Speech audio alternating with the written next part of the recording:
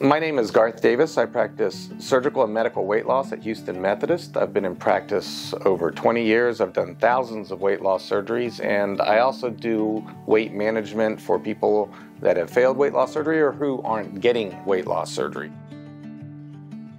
I'm a Texas boy. I went to Baylor College of Medicine here in Houston, but then I decided to get out for a while, so I went to University of Michigan for my residency. Then I came back to Houston, Texas, where I started a practice with my father, called the Davis Clinic. My hospital affiliation is with Houston Methodist Hospital. I work at Houston Methodist West and Houston Methodist Downtown.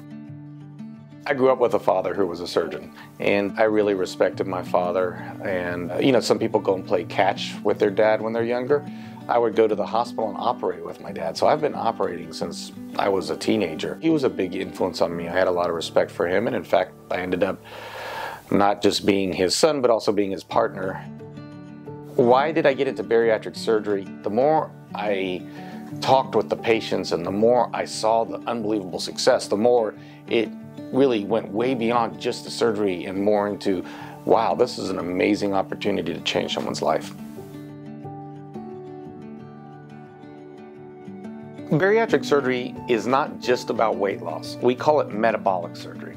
So the reason we call it metabolic surgery is it does change your metabolism. And so we see amazing cures in diabetes, in hypertension, sleep apnea gets better, reflux and heartburn can get a lot better.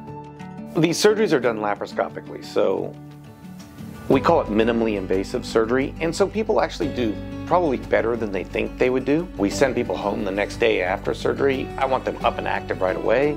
I've had people go back to work within a week.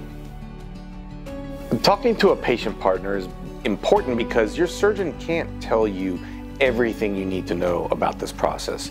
Your surgeon hasn't had the experience of trying to eat an apple after a gastric bypass. Your surgeon hasn't had an experience of having clothes that are now too big. A lot of psychological things that happen when your whole body starts to change, and there is a mental process, and your surgeon hasn't experienced that. But you know what? Your patient partner has, and they can both support you through that process, but also give you tips on how to get through that. So the important thing is to not run away. We're here for you.